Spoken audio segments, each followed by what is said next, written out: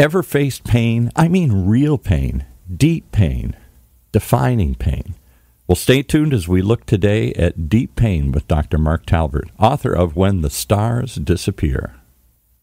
Welcome to Church Hurts and the good, the bad, and the ugly about church, religion, and spirituality with a dash of recovery thrown in. If you've ever had questions about the church, maybe a bit jaded in your attitude toward religion, well, you've come to the right place. Our host, he was an honors philosophy student, ordained a Presbyterian minister, planted 3 churches, taught at a prestigious university, but now he's just an aging curmudgeon who never quits asking the question why.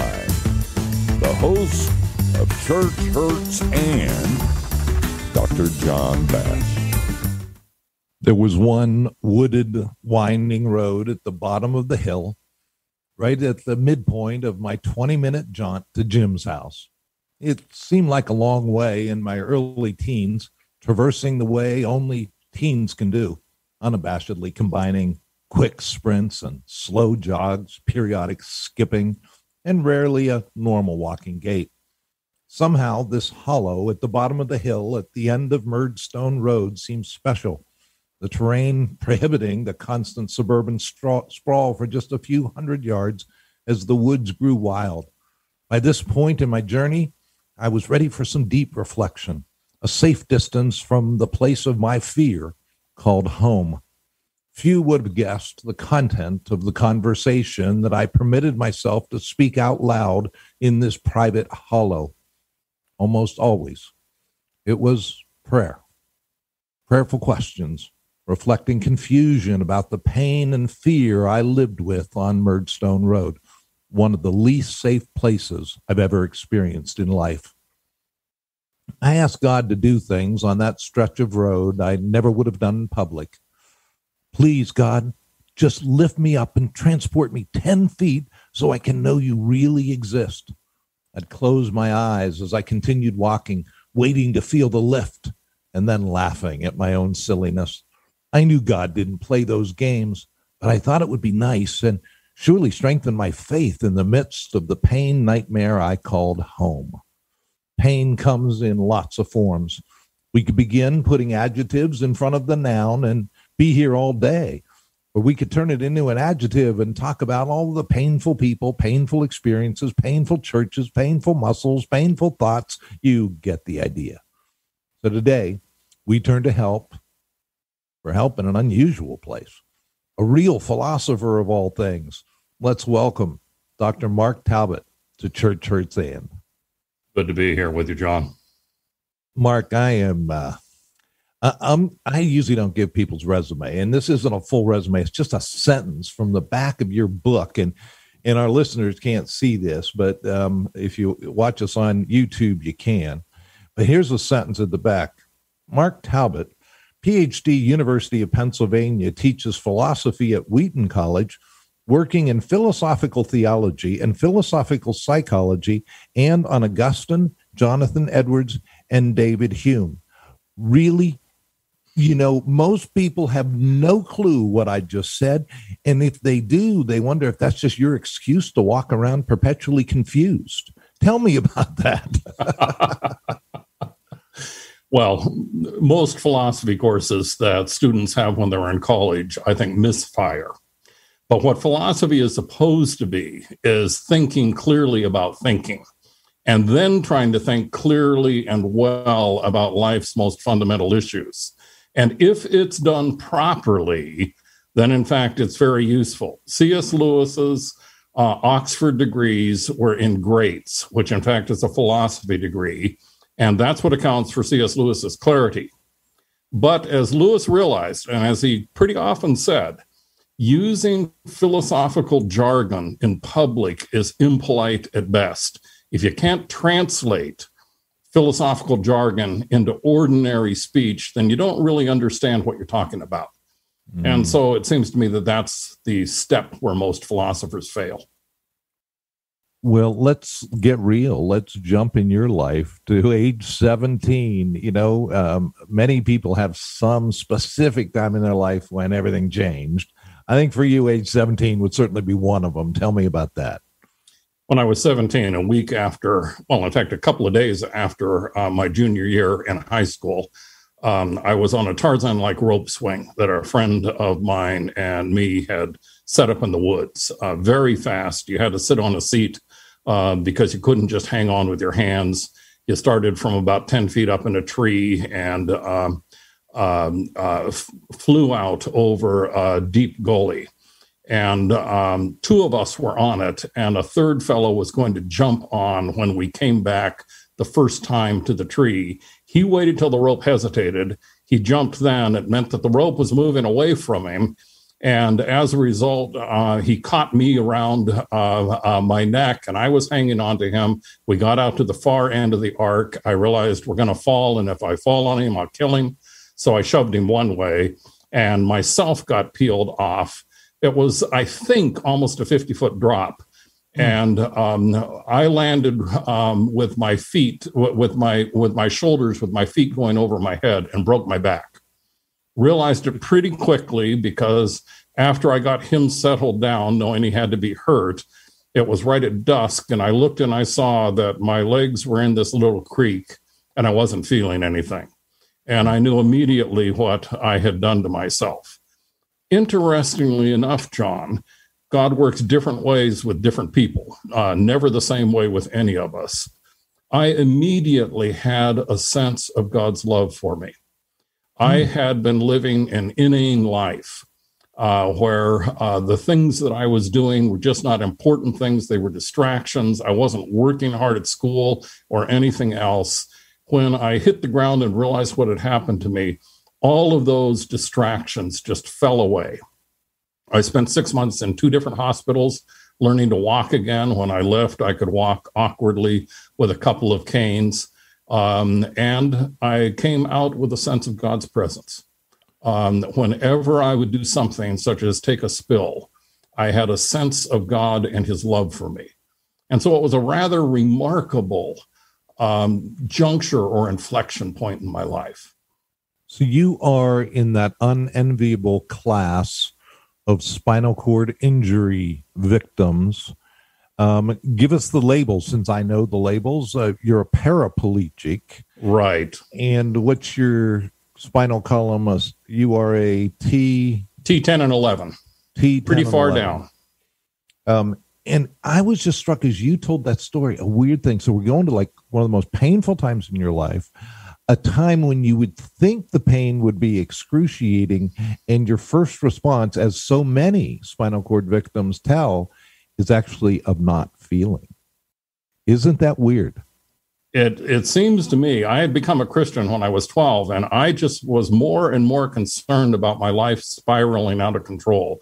I was very bright, everybody knew that, but I felt I would not even be able to last a year in college because I lacked all sorts of discipline. And as a result, I had prayed that the Lord would do whatever was necessary to keep me close to him. Now, I do not want to say that I gave him permission for the accident, but in fact, my accident actually did that. It focused me in a way that it has actually focused me ever since, because as you know, with your son Johnny, any sort of quadriplegia or paraplegia is such that you have to deal with things every day that most of the rest of us don't even know are things that might have to be dealt with. Absolutely ridiculous and source of pain for a parent. To see the little things, sometimes I just think almost throughout my day of the little things that are no big deal, that for you or for Johnny, it's just a pain in the neck to be okay. We'll move beyond that really bad one. So now you then go to college, because we're picturing 17, 18, the most, like, you've just come out of the most self-conscious period in junior high. Now you're starting to kind of get your body like almost what it's going to be as a full-blown adult. And now, as I said politically incorrectly when we talked earlier, and here you are gimping around on 2 canes. I would have, I'd look at you and I would have been awkward. I probably would have avoided you, but something else happened that surprised you and surprises me to this day. Talk to me about your first 3 years of college. Well, I went to college a year and 3 months after my accident and walked very precariously with either one or two canes. And my walking both looked precarious and looked awkward to observers. So it was obvious that I was struggling every day. This was in Seattle at Seattle Pacific College, and there were hills there. And getting up and down hills when you are paraplegic with canes is really quite difficult. But the fact that I was struggling encouraged other students who were struggling to approach me as somebody who might understand what they were going through. Probably the best biblical parallel is in 2 Corinthians, the first chapter, where Paul says that he and Timothy had suffered so much that they had despaired of life itself. But then he says, but God, the Father of mercies and Father of all comfort, comforted them in their affliction so that they were enabled to comfort those who were in any affliction with the comfort which they themselves were experiencing by God. That was my experience too. So here, all these college, and I just think of those college times. The issues where your body's still kind of you're raging with hormones, and you're have this little time before you're going to really have to go out of the world. You're just out of the nest, and people are finding you a safe place to talk to because already they saw you as kind of a together guy. You kind of liked yourself already, didn't you? I don't know if it was so much liking myself as having this deep sense of God's presence. And then there were three people during my college years who were tremendously helpful in helping me to understand myself. The president of Seattle Pacific, who came in the year that I was a freshman, was David McKenna. He became a very close friend. Frank Klein came a year later as the dean of religion. The year after that, Cliff McCrath came as the dean of students. Those fellows gave me literally hundreds of hours to understand how I should respond to others who were hurting. And it was just the most remarkable thing. I would sometimes wait outside Frank's inner office right as he was finishing up his day. He'd get done. He'd come out and he'd see me. He'd say, "Oh, Mark." He said, "Give me a second." And he'd go in and he'd call his wife and he'd say, "Betty, Mark's here. I'm going to be late for dinner." And it's only as I've been a professor that I realized what a remarkable sacrifice that involved for him never to have said to me, "Mark, I don't have time today," but to give me a half an hour or an hour then when we worked through both what I was dealing with and what other people were dealing with. So want to connect how the transition happened from a lot of your time getting taken up by helping other kids in college, connected to your scholarly pursuits. But let me say something first.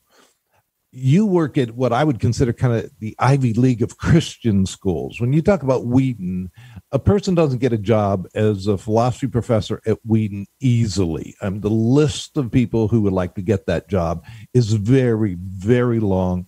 Wheaton has an impressive history in philosophy itself, as well as PhD from the University of Pennsylvania in philosophy. Not bad either. But connect for me. I just say, okay, yeah, you knew you were smart. I know you're smart from your positions, not even to mention this book is beyond good, by the way. But how did you connect that pain with your scholarly pursuits? What's the connection there? Did you just become an ivory tower egghead? Actually, exactly the opposite. After a couple of years of my disability, I thought I had learned virtually everything that I needed from it. And I began asking why God didn't just heal me. If God's all powerful and he's good, he can certainly do it. That led me to confront some of the usual questions that we have about suffering, such as, if God exists, why is there any pain? Why is there this particular pain, whatever the particular pain is? Why is there so much pain? Yep. That thinking led me to come up with what is known, and I didn't know at the time that I could figure this out by reading somebody like C.S. Lewis. That led me to come up with what's known as the free will defense for God's goodness and power. And then somebody said to me, Talbot, basically what you're doing is you're doing philosophy and you need to do more of it. I was just gullible and stupid enough in my senior year in college to say, yeah, that's right. And so entered a graduate program. I want to take a break just for a second before we dive into some of the deeper insights of your book and mention Standing Stone, where I worked. But before I do that, tell me about ChristianScholarsFund.org. And a lot of people don't know about that. And what good work. What's ChristianScholarsFund.org? It's a group of people who are interested in giving people like me the chance to have our teaching loads lightened at the institutions that we're teaching at so that we can think and write more. And Christian Scholars Fund has supported me for about 10 years. I would not be completing this series of 4 volumes on suffering in the Christian life if it wasn't for them. It has been the time that they've given me. I get 1 course reduction every term. And there's the added bonus that the people who are on the board are willing to read my stuff and tell me when they think it works and connects and when it doesn't. And that's a tremendous gift when one's trying to write for people at all levels of education. That is exciting. I just picture the amount of dollars, though, it takes to basically have to replace a whole portion of your salary so that you're actually able to spend the time producing the kind of work that I'm seeing. And I am so thankful for that and for those people who have the resources to do that. And, we happen to know some people together because I want to mention Standing Stone, which I work for. At the same time, at the privilege, or as a privilege, because there are those of you who give and allow me to do that. I need to grow my team, and ChristianScholarsFund.org needs more supporters too, but I certainly do in this season. Standing Stone, we help clergy and Christian workers who are hurting, who need encouragement, and a lot of times people don't think that these folks in ministry who are giving all the time, they need help too. And that's what I do, able to come with a few years of experience and not be surprised by the difficulties people find. So I'd encourage you to go to churchhurtsand.org. At the top, there's a donate button. Just click on that and click around while you're there, and you see some more shows. As well as you can click on the link there to get to see our shows on Facebook, where people can actually see how we're looking at each other through the computer screen, as if people want to have more Zoom in their life, right? I think, John, that what you're doing is crucial to the church. As you and I have talked about separately, it seems to me that all of us as human beings have exposed flanks. Areas in our lives where if a temptation comes to us, our ability to withstand it gets stretched to the very limit. And the advantage of having people who have been through difficult things, then having the confidence of pastors and of church leaders in such a way that those pastors and church leaders can come to them and say things that they could never say to their congregation, is just central to the church being healthy in the way it's supposed to be. Oh, thank you for saying that, Mark. I agree. It's so important. We need to care for those who are caring for others.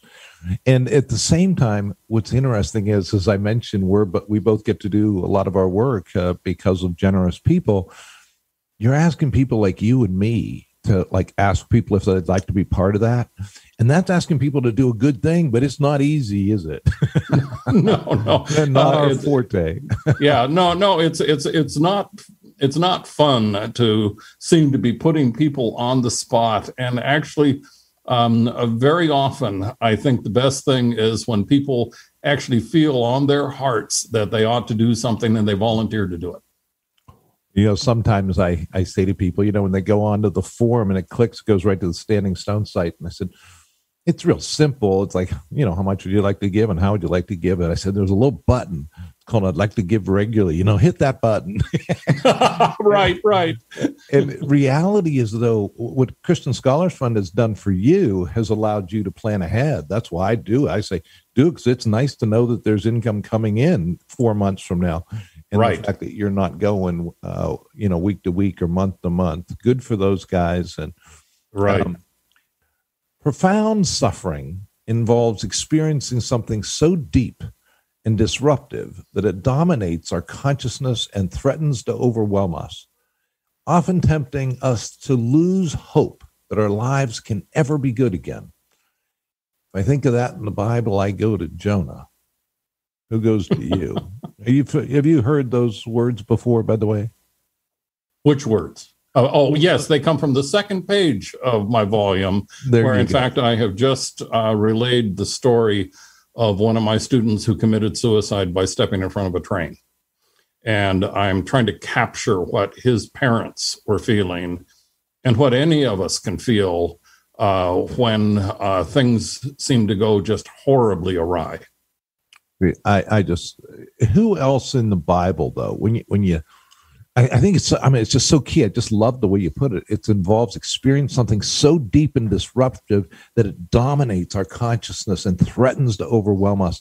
In so many ways, that's the description of when the stars disappear. I think I love that title, When the Stars Disappear. Almost everybody can relate to that deep hole of just, and it, there's so many different things it could be. I mean, it doesn't have to be you become a paraplegic. It doesn't have to be that you have a nightmare of a mother.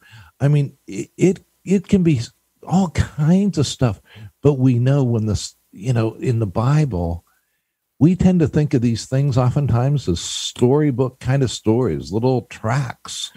And it's not that when you dig in deep, is it? No, in fact, that's one of the points that I try to make, that until we suffer deeply, when we read scripture, we tend to kind of read right over the suffering that's in it. And yet, if you think of it, it's just filled with stories of suffering saints of God, both Old and New Testament saints. There's an almost endless supply of stories there. Many of the Psalms of Lament, you've got people like Naomi, who wanted a permanent name change, because she thought the things were so bad that her life could never be good again. So don't call me pleasant, call me bitter. You've got Job, who says, my eye will never again see good. You've got the story of Jeremiah, which doesn't even at the end of it tell us when he died. It just breaks off. And from chapter 21 onward, it actually reads as survival narratives read with those who have been tortured, which is what actually happened to him in chapter 20. And so what scripture does is it gives us all of those stories, and in most of the cases shows that God rescues his people still in this lifetime, although it's really quite careful with Jeremiah, with what's told to us in Hebrews 11. Scripture is quite careful to say that God may not with sickness or the sword, but because of who God is, if we remain faithful to him, if we endure, he will meet us, and we will see that all that we've been through, in fact, has involved his loving hand.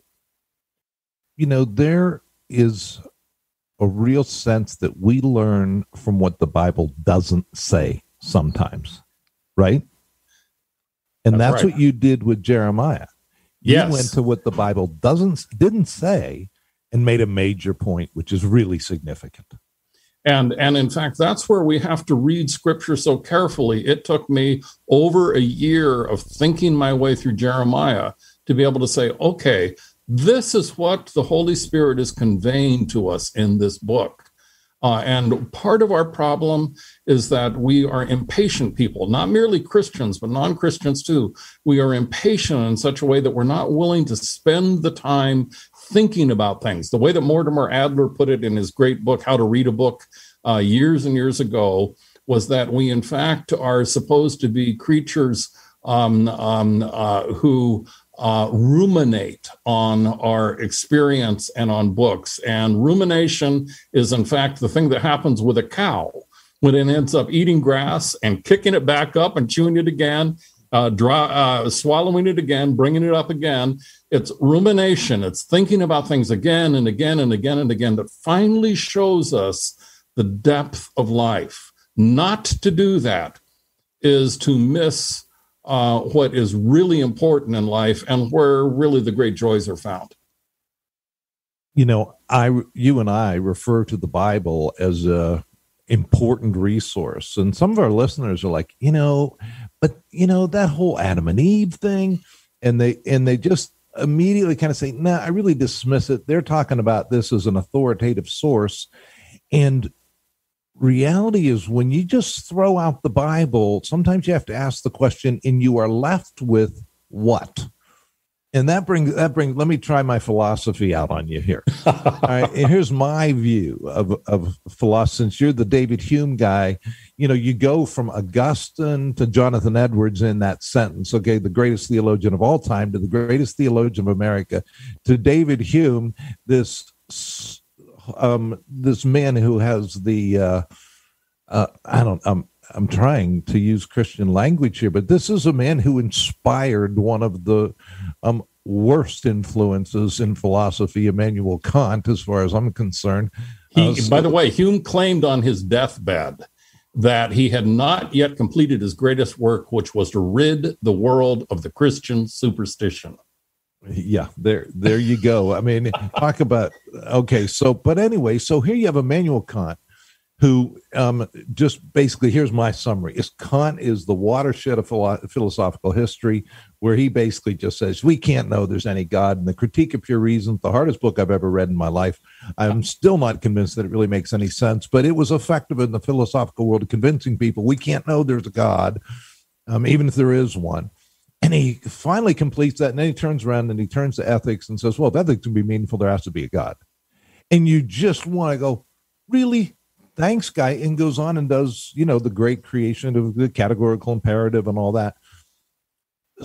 Without God, pain really becomes the ultimate pointless. Yes. Right? Yes. You can't understand Kant if you don't understand that his parents were Lutheran pietists. And what he wanted to do, what he said in the first critique, and the critique you're talking about, was that he had to deny or limit knowledge, and he meant scientific knowledge, in order to make room for faith. But then faith would not be the same thing as knowledge. And then what he wanted to claim was that ultimately, if there isn't a reward for doing what is right, then life is just meaningless, but that reward can't be found by science. It's got to be found a different way. So more or less what Kant was trying to do was actually preserve the meaningfulness of life of the sort that Christians can understand from Scripture. He was trying to preserve the meaningfulness of life while extracting the Bible. But as I claim in my second volume, ultimately, if you take just a scientific view on the world, you're getting a story fragment. You're not getting enough of the story to be able to understand how life really can be meaningful.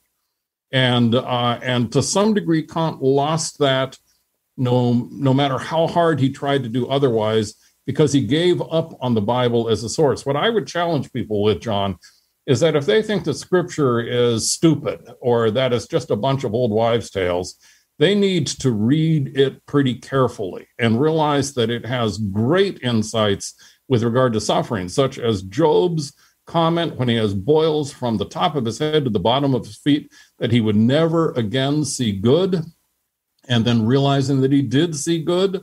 All of that in Scripture is useful even to those who are not Christians. It tells us how to think about life. Amen. I'm going to have to leave in just a second. Mark, I knew this would happen. I have like 50 questions I haven't gotten to. But, in 2016, you had a fall. So now even the Canes, you've basically been Haven't walked since 2016. Tell me an encouraging story, because your life is limited in so many ways. You're not crying in your beer, are you? No, something that suffering can teach us is that lots of things can go wrong in life without life itself going wrong. In fact, their going wrong is often a sign that God loves us and he's disciplining us for our good, just as Hebrews chapter 12 says in Scripture. A psalmist who evidently was very rich and very well educated, in the middle of his psalm says this. This is the psalmist who wrote Psalm 119. He said, "Before I was afflicted, I went astray, but now I keep your word. You are good and do good. It is good for me that I was afflicted, that I might learn your statutes. The law of your mouth is better to me than thousands of gold and silver pieces. I know, O Lord, that in faithfulness you afflicted me." So what I would give as a story is I went through a time when I felt as if God had set me up and had kind of double-crossed me. And it was such a horrible time that I couldn't sleep more than a few hours a night for several months. I just couldn't figure out how God, in his goodness, had allowed what had happened to have happened. But then, in fact, the story with which I open, when the stars disappear, of my student committing suicide by stepping in front of a train, those events happened. And I started speaking with his parents. And I realized that what I had been through had prepared me to be able to speak to them in a soft and appropriate way, where I didn't brutalize them by giving them set answers, but where instead I could listen to them and understand their pain and allow them to speak it without having to correct them and give them a lesson at the end of every session. Mark, thank you so much. Let me just add to that for a second, and then I want to close with a few words. It helps to speak about your own pain, doesn't it? It does. And that's something people don't get. Like, the one thing, it's almost, you think, no, I don't want to talk anymore about the pain. Let me just go have a couple drinks and I'll be fine. Let's talk about something else. But actually talking about what you've been through. I just brought up an article I'd written 4 years ago about my father, and there's a lot of pain, and it helps talking about it. And I'm glad you talked about it with us here today. Thank you for having me, John. This has been a show about pain, but has it been really? In 1940, C.S. Lewis wrote a book entitled The Problem of Pain. It was very influential in my thinking in my youthful Christian days. I found it compelling then, and I find it compelling now. But I don't like the title. I'm not sure pain is as much a problem as it is an opportunity. Rather than compelling us to disbelief, pain has a deep and profound way of spurring us on to contemplation of things getting better. What is that? Where does that come from? As traditional faith of any kind continues to go out of style in our post-Christian era, as raw materialism is somehow accepted as being assumed by intellectuals and scientists, pain brings smelling salts to the dish of life. Ashes to ashes, dust to dust. Is that it? Are we really just a random collection of atoms arbitrarily coalescing from the primordial slime? Is it primitive ignorance, which looks above crying out for a God to make sense of all this? Or is it a conviction from the deepest parts of our souls which knows better? What does your pain tell you? What does the emptiness you found from your successes tell you? Where do you find hope when loneliness overwhelms and the stars go away? As unbelieving intellectuals have found superiority in their domination of the formal institutes of higher learning, it is interesting that they have left unattended some other positions you might value. When you get that message that what you have is terminal, do you call for the local atheists to come with their words of comfort? Me neither. Quote, God's apparent delay in fulfilling his promises refines our hopes. We lift our heads and see God's eschatological rewards from afar as our earthly hopes die. Our suffering inclines us to reorient our hopes towards the consummation. We are sinful, silly, distractible creatures who inevitably major on what is minor if suffering doesn't stop us. Our suffering often needs to be long and hard in order for us to learn the lessons God is teaching. It can be very difficult for us to maintain our faith and hope in the midst of his lessons. Like the Old Testament saints we have studied, our faith may waver and our hope dim. But then we must remind ourselves that our suffering is part of God's refining fire. God uses it to strengthen and purify our faith and hope. What he has begun, he will complete. Page 97, When the Stars Disappear, by Mark Talbot. And it's worth a thought. For Church Hurts and, this is John Bash. Go and enjoy God today. Well, that was worth a thought for sure, and brings us to the end of this edition of Church Hurts and. Next week, it's rumored we'll be walking on the edge of controversy, stirring the pot of denial, and finding movement of the divine. Our host, Dr. John Bash, is a shepherd with Standing Stone, a nonprofit ministry committed to caring for pastors and Christian leaders at risk of leaving the ministry prematurely. Come visit us at churchhurtsand.org. Tell us your story while you're there. Until then, remember, church hurts isn't the end of the story. Now go into the end and enjoy God today, won't you?